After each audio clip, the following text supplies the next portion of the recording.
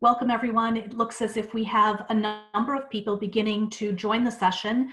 We're going to give everyone a couple minutes to filter into the room, and we'll begin about 2 minutes after 12.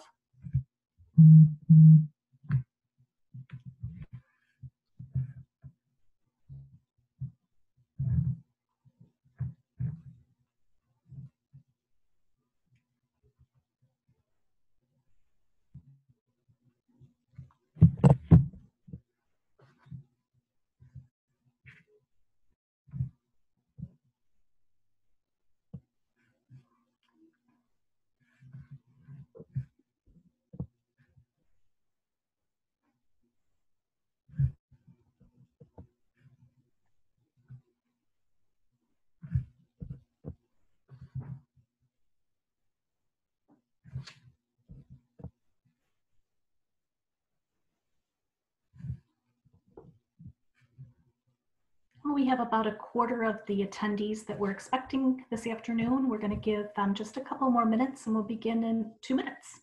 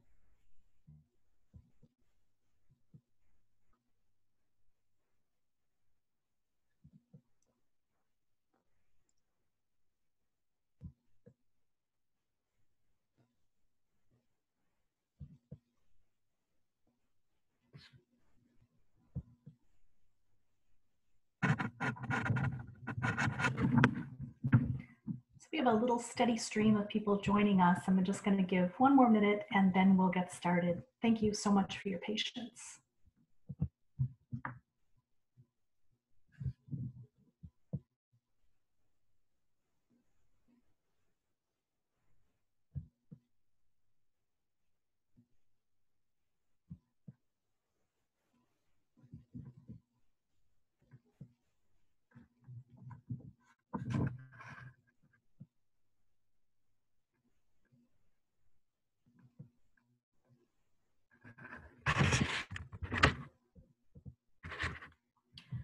Good afternoon, everyone, and welcome to the Children's Research Fund Back to School panel discussion.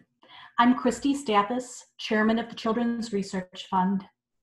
It's nice to have so many of our volunteer board members with us today, along with more than 200 guests. For 69 years, education has been at the center of the Children's Research Fund mission. Our research education agenda for 2020 is designed to help parents, guardians, and caregivers better navigate these uncertain times.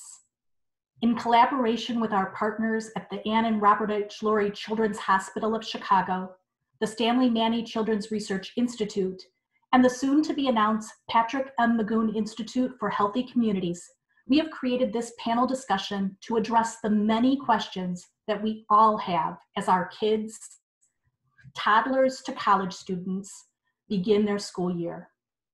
Now I'd like to introduce a fellow board member, Kathy Graham, the Children's Research Fund Chair of Research Education.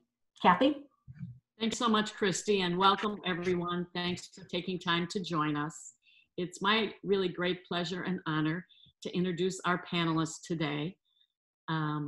First off, Dr. Derek Wheeler is the Chief Medical Officer at Lurie's and also the Crown Family Professor of Pediatrics at Northwestern University, Feinberg School of Medicine. His area of focus is critical care, and he attended Indiana University School of Medicine and completed a fellowship in pediatric critical care at Cincinnati Children's, as well as doing his residency at the Naval Medical Center in San Diego. Next up will be then Dr. John Walker, and he's the department head of the Pritzker Department of Psychiatry and Behavioral Health at Lurie, and holds the Margaret C. Osterman Board Designated Professorship in Children and Adolescent Psychiatry. He's also professor of psychiatry and behavioral sciences at the at Northwestern's Medical School. He's an international authority on Tourette syndrome and has extensive experience as a principal investigator in the treatment trials for children and adolescent psychopathy, including anxiety and mania disorders. He attended the University of Minnesota, my home state, medical school, and did fellowship and residency at Yale New Haven Hospital. And then finally, we have Dr. Jill Larson, and she's an attending physician in orthopedic surgery, as well as an assistant professor of orthopedic surgery at Northwestern's medical school. She completed her medical training at Northwestern and concluded training at Boston Children's Hospital and Harvard. She specializes in the treatment of all pediatric orthopedic conditions, but has a particular focus in the management of neuromuscular, hip, and spine pathologies, in addition to the treatment of lower extremity deformity.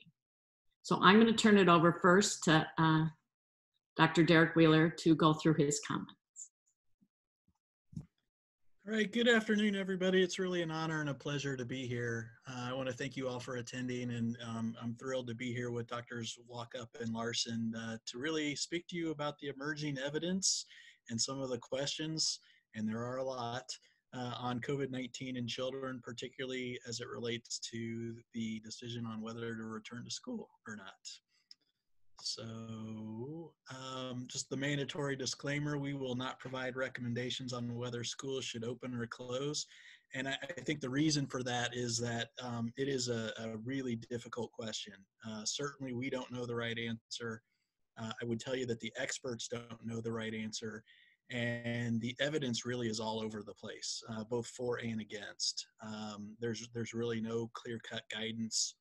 And a lot of public health departments really have recommended that it should be a local decision, because not only is the disease prevalence very different from region to region, but the capabilities of school systems vary widely as well.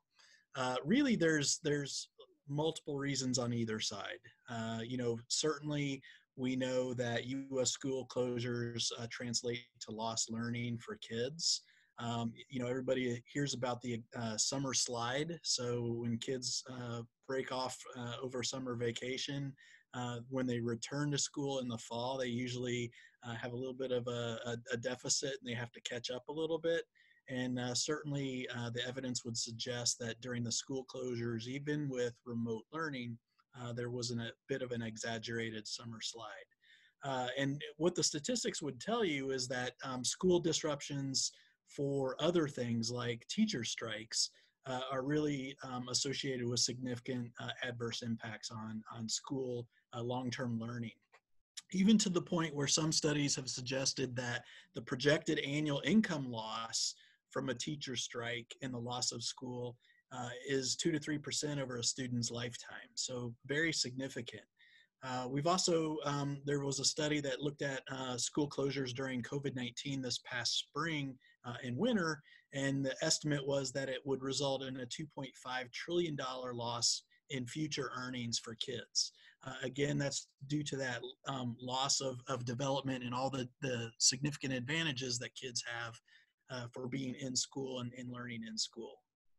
We also know that school closures can really adversely impact the long-term health of kids. Certainly, there's been a lot of focus on the decreased physical activity as kids have sheltered in place during the school closures over the spring. There's certainly the loss of social interaction, and I think that really is critically important, particularly for the younger kids. And so you don't get that certainly with remote learning. There's lots of support for children with special health care needs. There really, a lot of those children are dependent upon the services that are provided in their school systems for some of their special health care needs. And then really, in some cases, kids are dependent upon school and going to school for their access to food. So really, there's issues from a nutritional standpoint where kids are not able to take advantage of breakfast and school lunches, and that may be their biggest source of nutrition. So there's a lot of reasons that it can adversely impact kids from a long-term health perspective. And then lastly, it really has shown that school closures affect a parent's ability to work. And certainly, most recently, the 12-week school closure during COVID-19, again in the fall and in the spring, they estimated that there was about $128 billion lost productivity revenue from parents who had to take off in order to provide childcare for their kids. One study even looked at healthcare workers, and there was a 19% reduction in healthcare workers being able to come in to work. And so really there's a suggestion that potentially our healthcare workers who are taking care of all these patients with COVID-19 may not actually be able to come to work because they have to deal with childcare issues. So there's really a whole host of reasons why, closing schools or keeping schools closed really can impact the society in a lot of significant ways. You balance that really with the obvious concerns about children getting infected with COVID-19 or even transmitting COVID-19 to parents or other family members. So, and those are certainly not trivial considerations. I mean, I think those are really big concerns for a lot of parents and for a lot of teachers, frankly. So really, this editorial in one of the recent studies that I actually will review quickly, the decision to reopen schools during the fall of 2020 is among the greatest challenges that the U.S. has faced in generations. And I would say that's absolutely true. We really don't know what the right answer is. And that's why I think you're seeing a lot of school systems continue to struggle with this decision because it is a really difficult one. We want to make sure that kids can go back to school safely, but we also want to make sure that we take advantage of all the great things of having schools open and the benefits to society from that standpoint, not only short term, but long term as well. So, I think a lot of that, I mentioned that it's really a local decision. And so I'd just really like to review very briefly our experience here in the city of Chicago with COVID-19. And this is data that was up to date as of yesterday, I believe. And you can see that really 6% of all the patients that have tested positive for COVID-19 in the city of Chicago have been in the pediatric age group. So that 0 to 17-year-old age group. It's really seems to be a disease that impacts adults to a much greater extent than children. And even the severity of COVID-19 in these patients is much more severe in adults as opposed to children. And certainly that's been our experience here at Lurie Children's Hospital. That's been our experience in the state of Illinois. And really that's been the experience worldwide. This is just really, not a significant pediatric illness, which is surprising. Whoops, went back, skipped one. So, and that evidence is here. So again, this is the number of deaths from COVID. And so we've only really in the city of Chicago have only had 2 children that have died from COVID-19 or complications related to COVID-19. So even, there's been a lot of media attention on the multi-inflammatory disease or MISC. That is fairly rare. We're not seeing a lot of that here at Lurie Children's Hospital. And the numbers in terms of comparison to kids that are at home with COVID-19 versus the ones that get admitted to the hospital, it's a really significant mismatch. So relatively mild illness in kids, thankfully. So these are some of the statistics here from Lurie Children's Hospital, and this is hopefully we'll address some of the questions that we received before the presentation. So we've almost conducted 15,000 tests here at Lurie Children's Hospital, and we've had 778 children that have tested positive throughout this pandemic. So about 5.4% of all the tests that have been performed at Lurie Children's Hospital have been positive tests. We probably the beginning of April, we started routinely testing everybody before they had any surgical procedure. And so those were patients that by and large were coming in asymptomatic. So the only reason that they were getting a test was because we were trying to clear them before surgery. And so we've tested almost 5,000 patients for that reason, and we've only had 114 test positive. So about 2.3% of those patients who have been relatively asymptomatic that have tested positive. And that, again, is data that has been very consistent across the board in most studies that have been reported in the literature. So this study received a lot of attention in the lay press. It was reported on the news. It was reported in several newspapers, including the Wall Street Journal. It was a study performed by some former colleagues of mine at Cincinnati Children's Hospital that really looked at the impact of school closure on COVID-19 incidence and mortality in the United States. And what they found is that school closures actually were effective in lowering the incidence of COVID-19 in all comers, not just kids, but adults as well, and the mortality risk as well. The problem with this particular study and what is not frequently reported in the lay press and what you don't hear about in the news is they really didn't control for all the other things that were happening at the same time. So if you remember back to early, middle of March, kind of early April, in addition to shutting down all of our schools, we were shutting down all of our businesses. We started instituting universal masking. Restaurants were closed. Public places were closed. The streets were really very quiet. Here in Chicago, they shut down the lakefront. They shut down all the public parks. So all of that was occurring across the country, and none of that was taken into consideration in this study. So to be able to say that school closure had the primary or the direct impact on incidence of COVID-19 and mortality is probably not completely true. Because there were really so many other things that we did to address COVID-19 at the time. So I think it's an interesting study. It's one that we should pay attention to, but unfortunately, I think it was probably over interpreted in the media. And this is a study that we performed here at Lurie Children's Hospital that, again, a few people asked questions about. That actually was released the same day as that previous study that really looked at age-related differences in the number of virus particles that children had. And what it showed is that children younger than 5 years of age, even with mild to moderate symptoms of COVID-19, have relatively high viral counts. And so that's concerning. It would suggest that potentially kids can transmit this virus, but that wasn't something that was studied. So Dr. Larry Kosiolek and Dr. Taylor Held Sargent were the two main investigators of this particular study.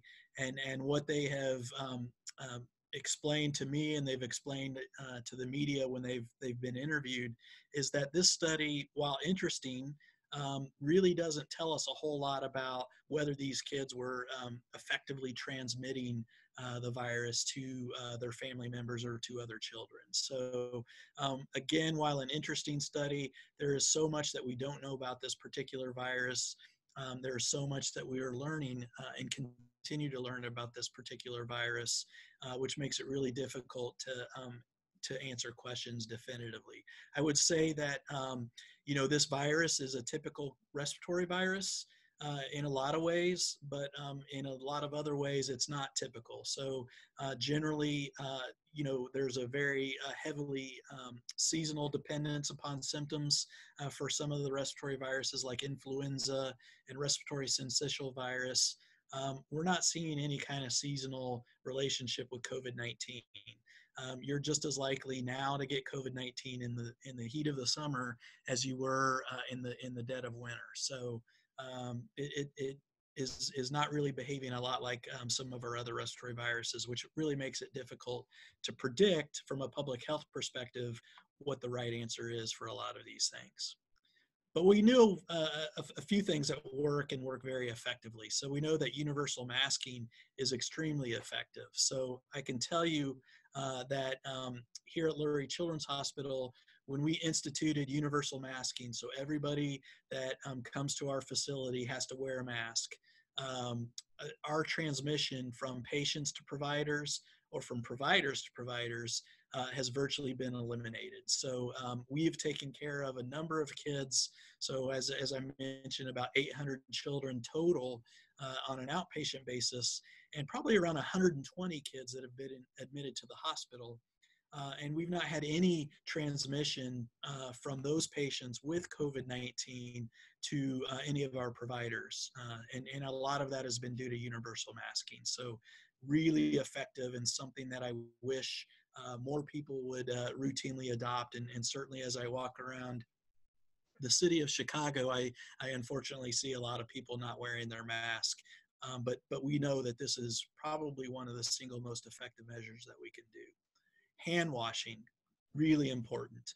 I think frequent hand washing, using an alcohol-based gel is just as effective as soap and water, but hand washing frequently, particularly whenever you touch your face or your eyes, is really, really important. And that's something that as kids go back to school, wearing a mask and frequent hand washing or use of those alcohol-based gels will be very effective in preventing transmission. And then lastly, the social distancing aspect, we know that that's been effective as well. And I think that's one of the areas where I think it's a little bit more difficult to universally adopt at all of our school systems. And I think that's probably why some of these recommendations, again, are going to be specific to your individual school system. And it's your ability to practice social distancing in your particular school setting. So this is a slide that we have shared widely. We've shared with all of our community pediatricians in the area. It really kind of gives you a really good breakdown of the risk of transmission of disease when everybody is wearing a mask. And with both an asymptomatic COVID-19 carrier and an uninfected person, when they both wear masks, the risk is extremely low. And when there's social distance, it's even lower than that. So it is really effective, and something that we continue to preach and say that this is really something that if everybody adopted these measures, we'd be in a much different place, I think. These are some helpful resources. Whoops, I'll go back real quick.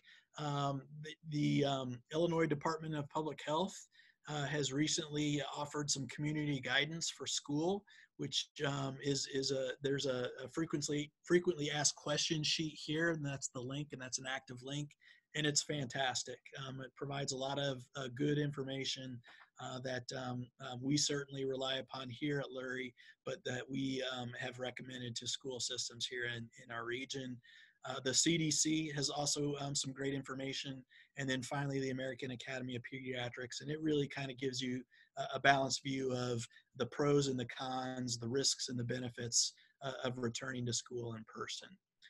So with that, I will answer some questions in the chat room and listen to Dr. Walkup and Dr. Larson. And thank you for your attention. Again, it was a pleasure to be here.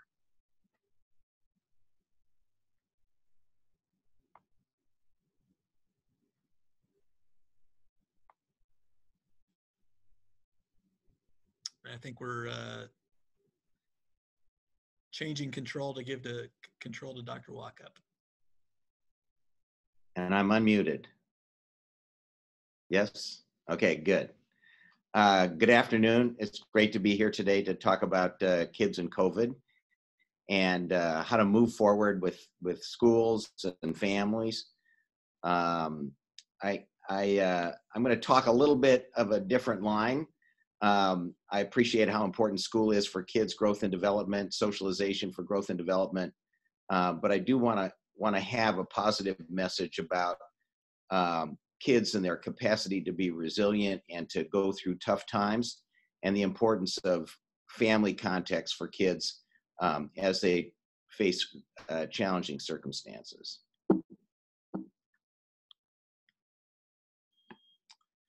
I think the most important thing to understand is that most kids are going to do well. The kids who are going to struggle the most are kids who have mental health problems to begin with. And in Illinois, about 20% of kids have a mental health problem. Only about half of them get treatment.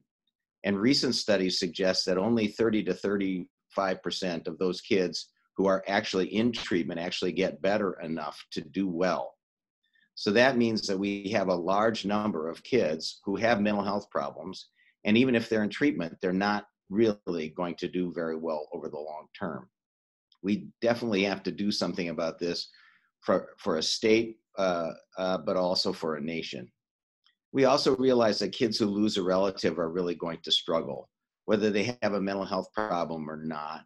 And where there are these devastating circumstances from a financial point of view, an environmental point of view, or a real change in family functioning, so that kids really are not in a family context that's going to be caring and supportive for them. The other thing that I worry about is that because the elderly are affected and the poor are affected, that I worry about the loss of a generation of elders in many of our communities, as those elders oftentimes hold the culture, they hold a standard of behavior that oftentimes young people look up to. And if we lose that generation to COVID-19, I think we put middle-aged parents and younger kids at risk because of the loss of their elders in their community. As Derek mentioned, all decisions are all politics are local, but returning to school is an extremely local issue, and it really depends upon many factors. But I think it's most important to kind of emphasize what Derek was suggesting and how important masking, hand washing, physical distancing, and being socially transparent with your friends and neighbors about how you're adhering to these standards, and working with them so that they adhere to those standards, and that we develop a kind of a social trust, if you will, around our communal efforts to work together to prevent the spread of COVID-19. So these are basic principles about kids in general, and kids do the very best when they're fully embedded within their families. The family really provides the anchor for all coping and adaptation. Families that align with each other create positive communities. And I think it's important for us all to understand that this will pass, and that kids who are okay will be okay going forward. Parents who understand this and step up and take on the challenge are going to do well. When they orient themselves to like-minded, well-informed families, their communities are going to do well. That said, we know that there are families and communities that can't or won't take on this challenge. So I think it's very important, when we have an opportunity to speak to these issues, to really advocate for adherence to the best practices that Dr. Wheeler presented. As I mentioned, the vast majority of kids are going to do well. It doesn't mean it's going to look easy for them, or that they'll ever forget what they've gone through. But how they manage this is really important, because this will set a standard for how they manage and master tough challenges going forward. So it's very important that we not only think about what kids are experiencing, but how they're coping and adapting now, because they will set the stage for how they cope with difficult circumstances in the future. As I mentioned, kids who are doing well will do well in the future. And the parenting strategies that parents have used to get their kids to this place will get them through these difficult times. And as I mentioned, kids who had problems before, those are kids who are at risk going forward, because they will incorporate this challenge and problem set into existing challenges and problem sets. One of the things that we see happening in difficult situations is we see parents coming together, but we also see parents that tend to polarize around difficult situations. And so, what we're really trying to do when we talk with families about managing these difficult circumstances is to find a way for parents and partners to come together in raising their kids in making decisions and moving forward. That polarization can really harden over time unless parents really understand that they have to work together, acknowledge their differences, but come to joint decision making around managing their kids. The other thing that can happen in difficult times is that parents can kind of lose their own capacity to stay center. And we see parents that get confused about what to do, but it's important for them to understand that this creates and reinforces uncertainty in their kids. Parents who are fearful oftentimes default to over controlling or overprotective behavior. And we know that that's, from a parenting strategy, is really destructive to kids' growth and development. Some parents feel very guilty about their ability to kind of manage during this hard time. And sometimes it leads to indulgence and loss of structure and discipline within the home. And parents who are distracted by their own fear and worry sometimes just stop parenting effectively. They get irritable, which leads to power struggles with their partners and with their kids. And that kind of difficulty can dominate the home environment and make everything much more complicated. And probably the thing we see most common when parents are really struggling themselves is that kids tend to take over the parenting role and find themselves not only having to take care of themselves, but feeling responsible for taking care of their parents. So the question I get most often is, what should I say to my kid? And I think kids really look to their parents for leadership in time of crisis, but kids really don't care about what parents say. They pay much more attention to how their parents behave. And so it's really important for parents not to just think about what they have to say, but think about how they manage themselves, how they make decisions, how they carry themselves, their personal demeanor speaks more to their kids than what the kids actually say, or what parents actually say. Kids need to feel safe and secure, but that feeling of safety and security comes from parental predictability, not necessarily parental advice or guidance. So what do you do in difficult circumstances? Moderation is really the key. Being calm, providing simple reassurance, paying attention to how your kids are functioning, both short and long term. And we advocate in these complicated times for people not to look for novel solutions and not to ask their kid too many questions. Because if you ask your child how they're doing 20 times a day, at some point the kid is going to begin to believe that something is the matter with them. Being there, being present is the most important. And being able to focus on the various domains of your child's inner life is probably the key to kind of having a successful venture through these very difficult times. So the other part that I recommend is, instead of talking, pay attention and listen and observe, because kids will often tell you their concerns through their behaviors and the questions that they ask. So when a kid says, are we going back to school? That could either mean, I never want to go back to school because I've had a great time at home, or I really want to go back to school because I want to be with my friends. But if the parents just answer the question about, are we going back to school? They'll never really understand what motivated the question to begin with. From a basic daily living, creating predictability and routine is the antidote to chaos and fear and worry. So stable adult behaviors, stable emotions, providing thoughts that are reassuring really puts kids in a position to function at their very best during these difficult times. So in that context, parents have to be close enough to be able to observe and listen and understand, but they can't get too close where they find themselves intruding on their youngsters' experiencing or provoking emotional reactions, smothering or overprotecting out of fear and worry. This can be done. Parents can do this and have been doing this for years on end.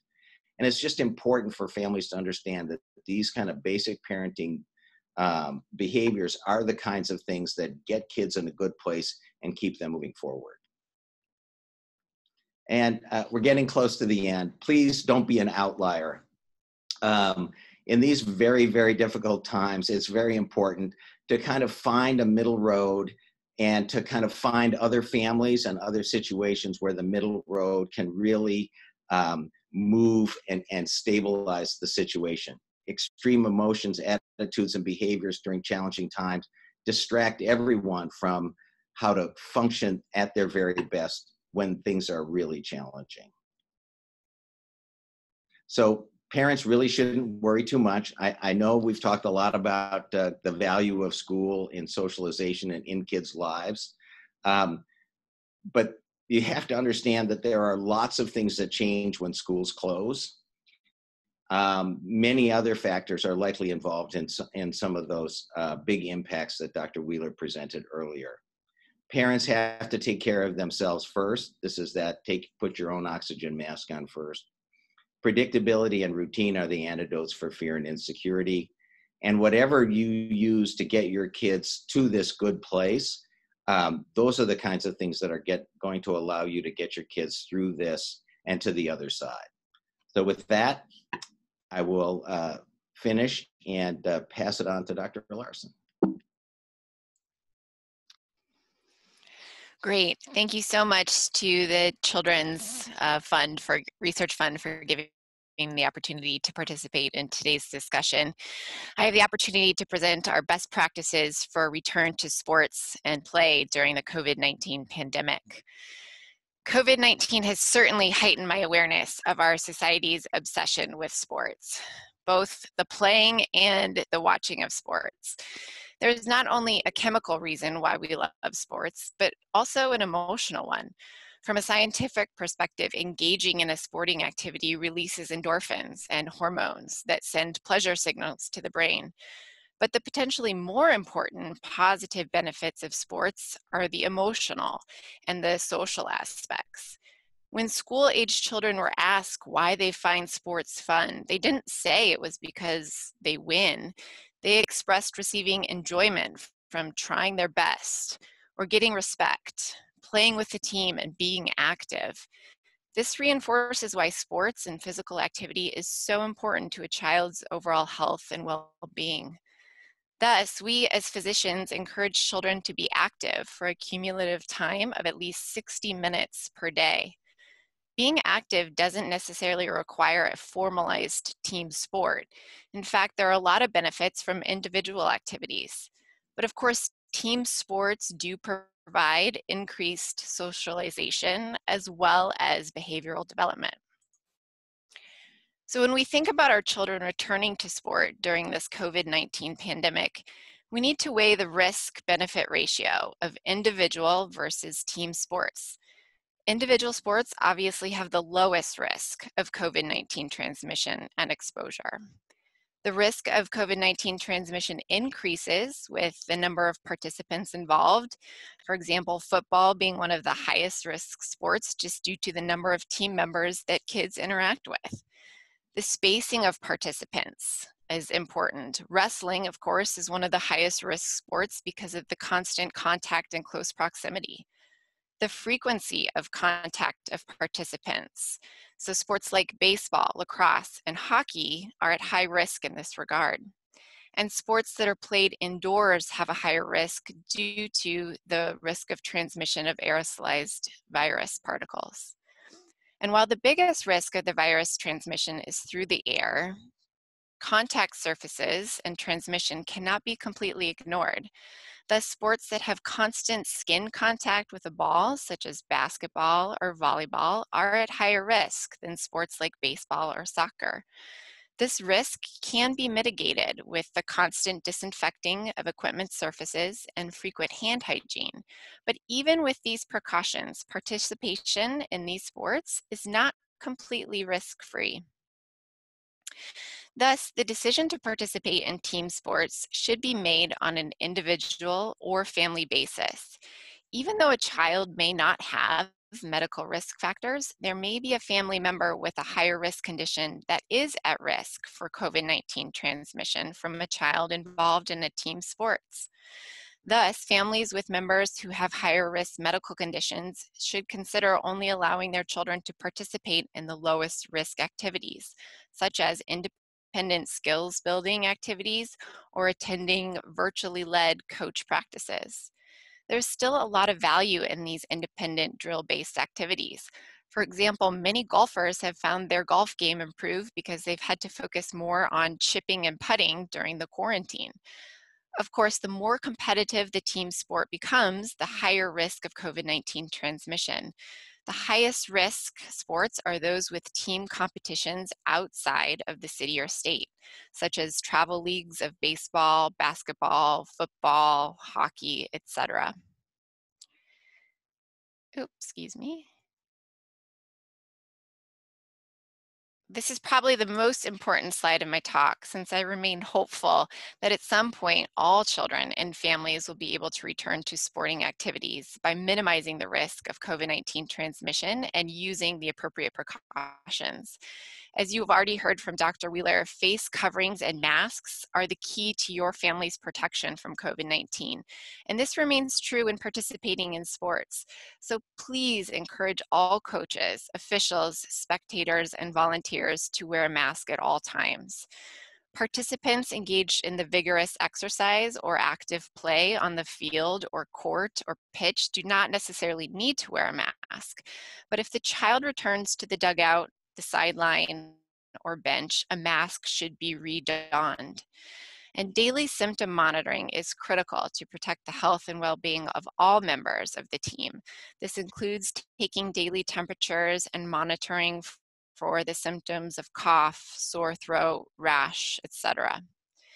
A 2-week quarantine from sport is needed for all participants or participants with household contacts who do test positive for COVID-19.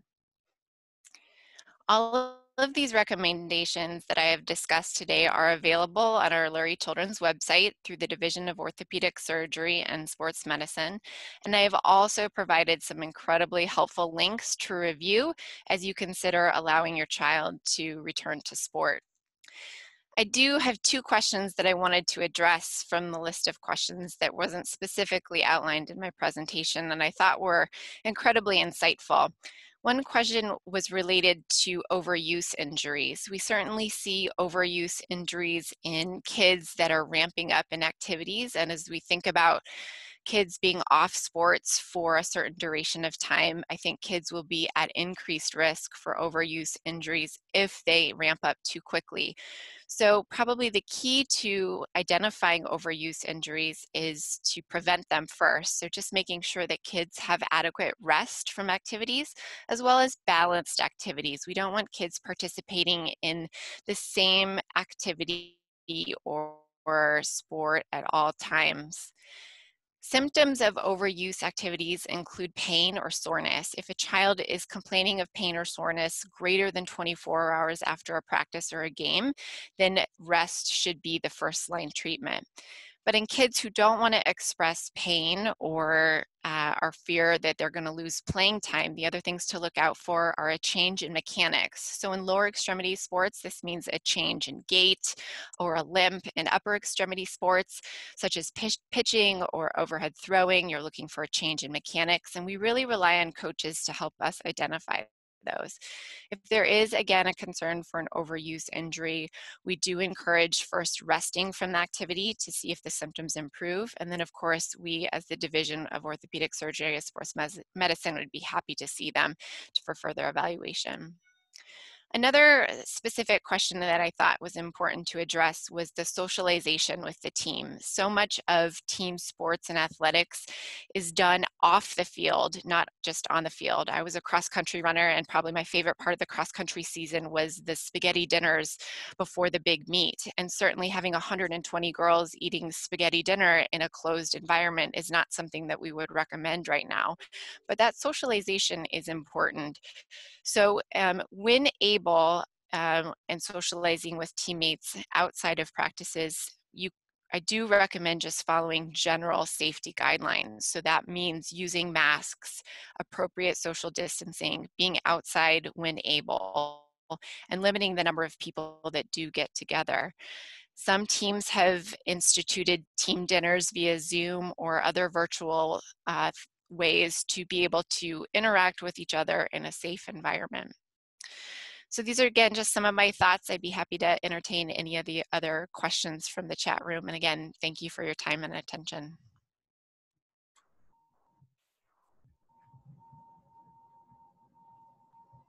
Fantastic. I think that brings us to the Q&A portion of our panel discussion today.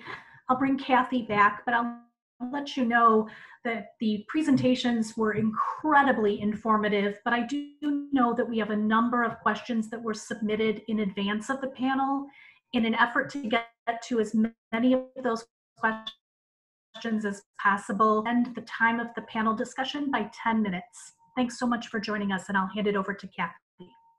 Thank you, Christy. And yes, the chat questions are on fire here, and I can't thank the individuals who've dialed in, thanking you for all your questions as well. This is certainly a very important topic in our times, and I'm going to go through some of the questions. I'm going to start with Dr. Wheeler, and while you've touched on some of this, what are the pediatric health risks associated with re-entering school, and what precautions can a family take? You talked a lot about masking, hand washing, and social distancing.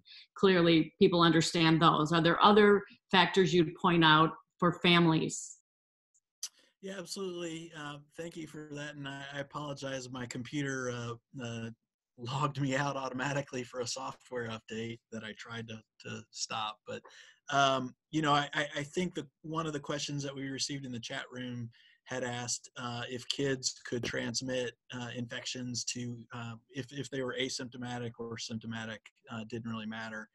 And I think my answer to that on the chat room was that the study that we performed at Lurie Children's would suggest yes, but we really don't know. And I can tell you that there have been a few studies that have looked at that specific question, and some have suggested that most of the kids, and these are based on experience outside the United States. So there's a couple studies in China, one in South Korea, and one in Italy that looked at this, that most of the kids who tested positive for COVID-19, and if you remember, most of countries outside of the United States had much more widespread testing than we do here. But most of the kids who tested positive were tested because they were in a family with one family member that had COVID-19. And in general, most of those patients, most of the pediatric patients, tested positive after somebody in their family had tested positive. So I don't think we really know for sure, but based on just the biology and what we know about other respiratory viruses, I would speculate that yes, kids can transmit, and really drives home the importance of masking, hand washing, and social distancing as much as possible. Thanks very much, Dr. Wheeler. Another question is, and this would probably be for Dr. Walkup or Dr. Wheeler, what % of the pediatric population is asymptomatic? Is there some data on that? And then understanding this, how can our especially older children feel safe? Yeah, I think, the question, and I thought I tried to answer this a little bit with the Lurie and the pre-procedural testing that we have done. I think most of the studies would report that kids that are tested, if they're asymptomatic, about 2% of those will test positive, 2 to 3% will test positive for COVID-19. It's hard to know exactly what that number is because, again, we don't universally test everybody. And unfortunately, that's related even now, today, going through this pandemic, we are still having trouble getting testing supplies for COVID-19 testing. So we're really not in a position where we could universally adopt and test every kid that came in. And so we have to be a little bit specific about who we test. I don't know if Dr. Walkup wants to answer the question about your second part of the question. He's shaking his head. You're on mute, Dr. Walkup. I think you nailed it, Derek. I think the idea of safety really comes with the kinds of precautions that you talked about earlier, and the level of vigilance around those precautions and the people with whom you hang out, and making sure that they're part of a community that's committed to stopping the spread and paying attention to good hygiene and safe practices. Great, thank you. Dr. Wheeler, another question for you relating to viral loads. You definitely talked about the study that was done, but what do you see the next steps to be in understanding the relationship between viral load and transmission? Yeah, I think we would have to, it would require case tracing, which, I think has been talked about a lot in the literature, that we don't have enough individuals to be able to do case tracing. So generally what you would do is, if you had a pediatric patient that had a high or a low viral load, you would want to look at all of their contacts, all of their close contacts, to see how many of those close contacts would then test positive. And that study really hasn't been done yet. Not only in the United States, I don't believe that kind of study has been done overseas either. So we'll just continue to monitor and have to learn from our experience. Excuse me, have to learn from our experience as we move forward. Sure. Thank you for that answer. Clearly further study is needed. And, I'd love to tell the audience that we are going to be hosting a September research event that is focused on pediatric COVID-19 research. And we'll have the opportunity to learn more from Dr. Seed on what's going on at Lurie in that area as well.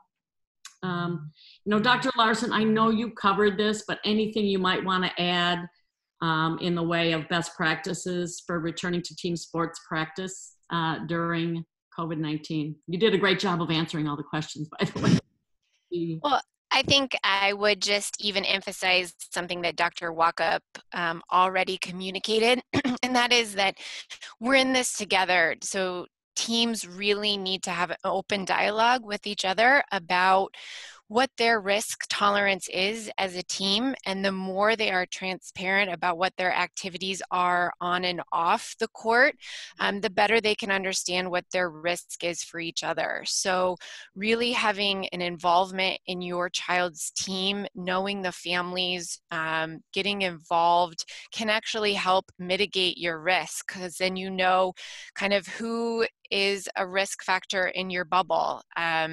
And really being a team player off the court. So wearing your mask when you're in the grocery store actually protects your child and your child's teammates from that exposure risk. And so I think the more we work together as a team, both on and off the field, the better chance we have of getting on the field and playing and have fun together.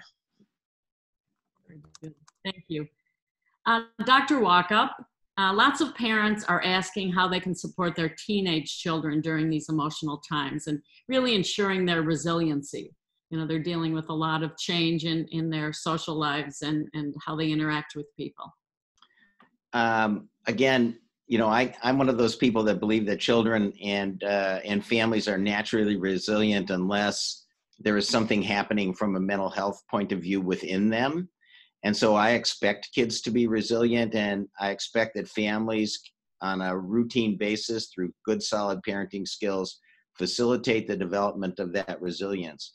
I think I talked a little bit about overprotectiveness, and I think there's a vulnerability to overprotectiveness. And essentially, when parents become overprotective, they give the message to their kid that they're at risk and at danger, and that they need their parents to take care of them.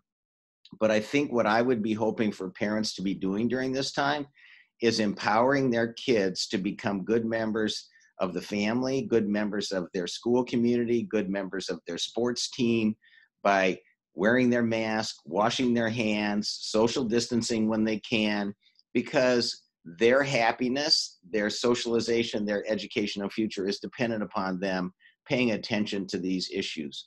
And, families will sometimes talk about younger kids wearing seat belts, right? But somehow, some way, we figure out a way to get them to wear the seatbelt.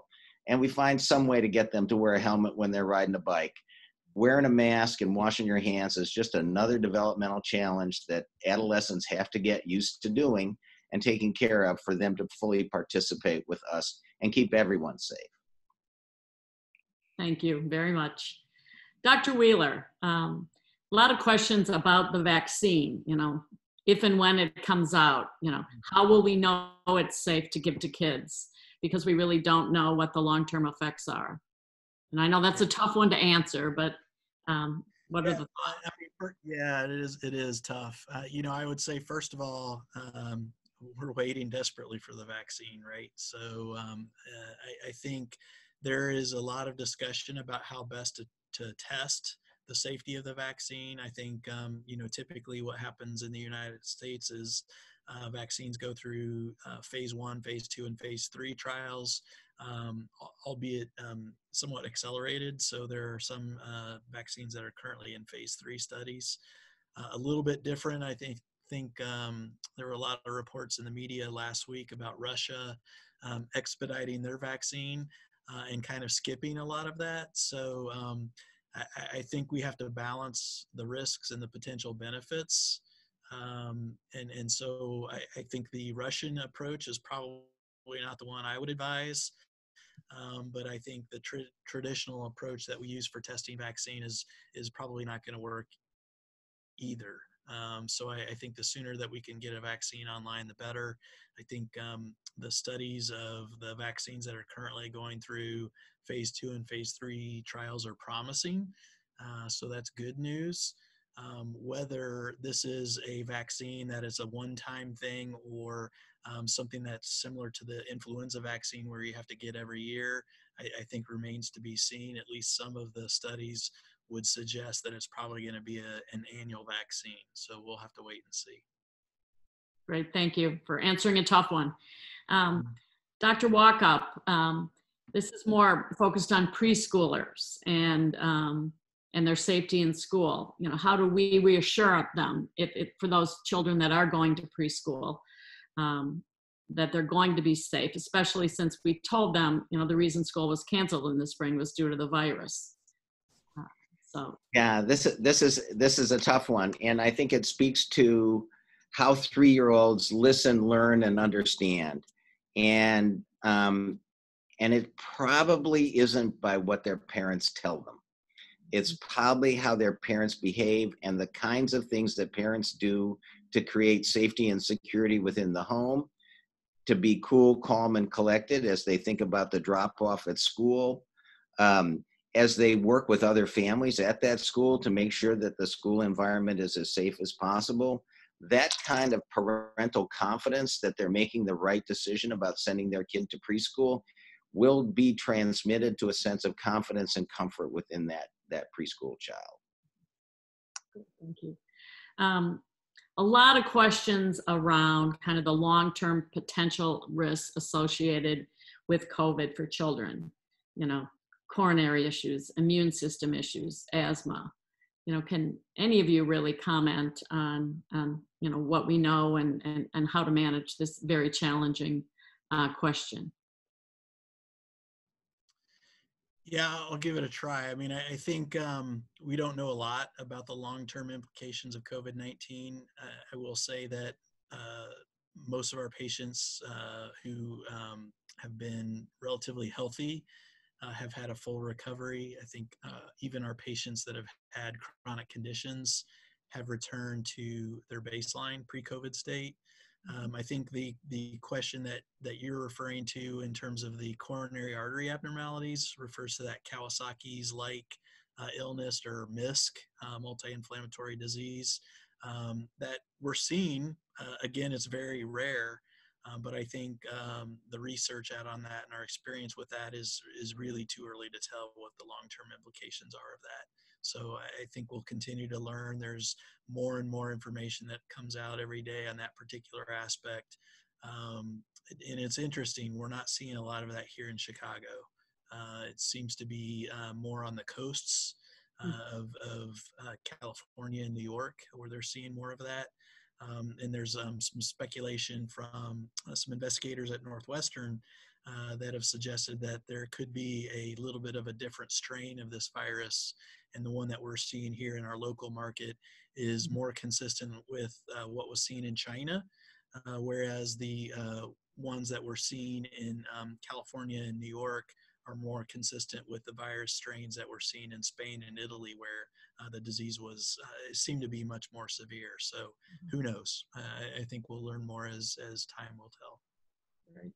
I have one comment on that as well. Not in terms of kids who get the coronavirus, but just the quarantine, and then of course the pandemic itself has changed activity levels in kids. And long-term data will be more instructive, but we definitely saw an initial decrease in the rate of fractures that we saw in kids just because they weren't as active as they were before. I do think there may be some long-term consequences of decreased activity, however, related to obesity and deconditioning, and then maybe an actual uptick in injuries related to not being active.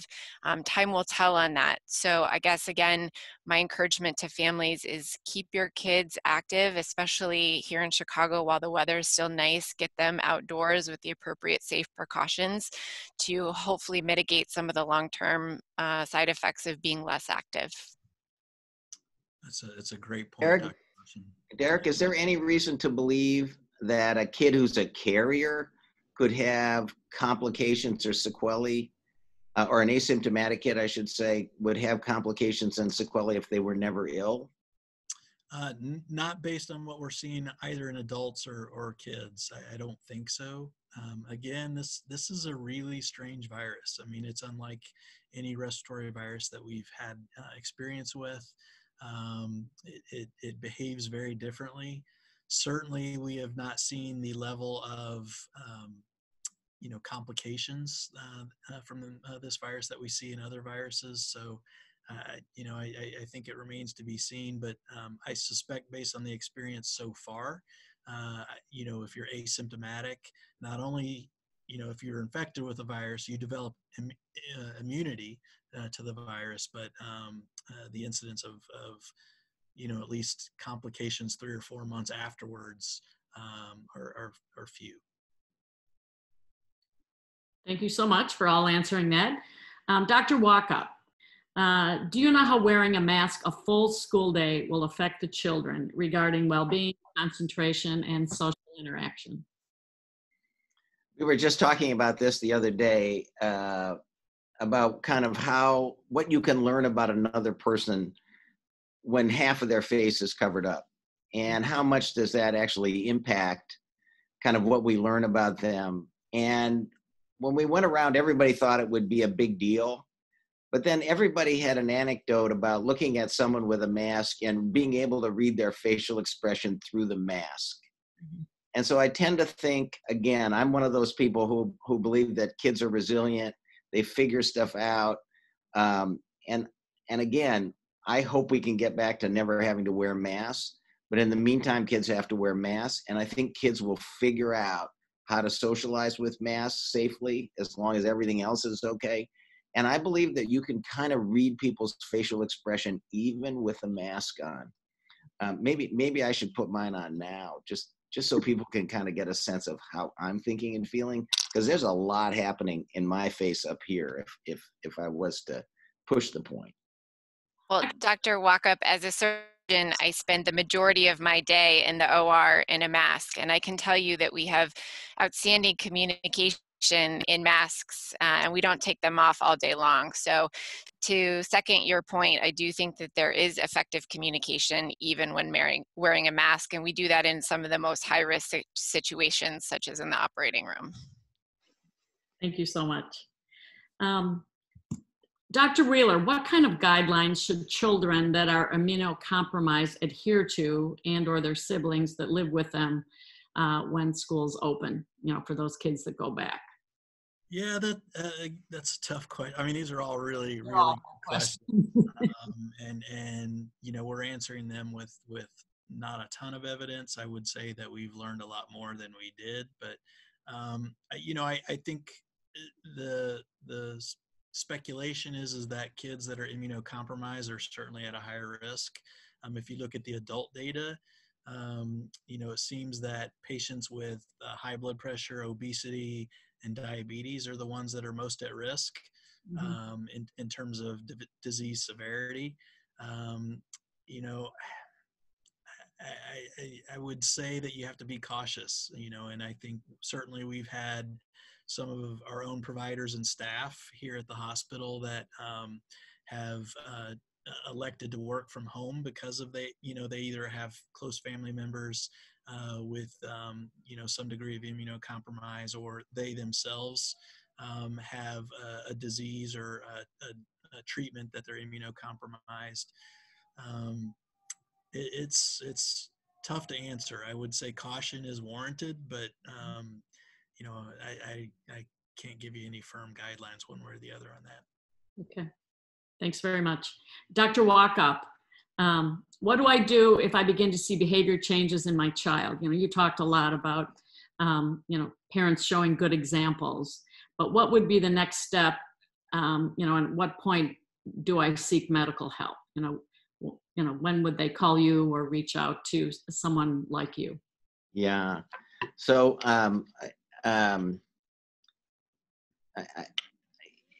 many families have an accountant, they have a lawyer, they have a religious leader. I think every family, especially if there's a family history of mental health problems, every family should probably have a mental health provider that they kind of are in contact with.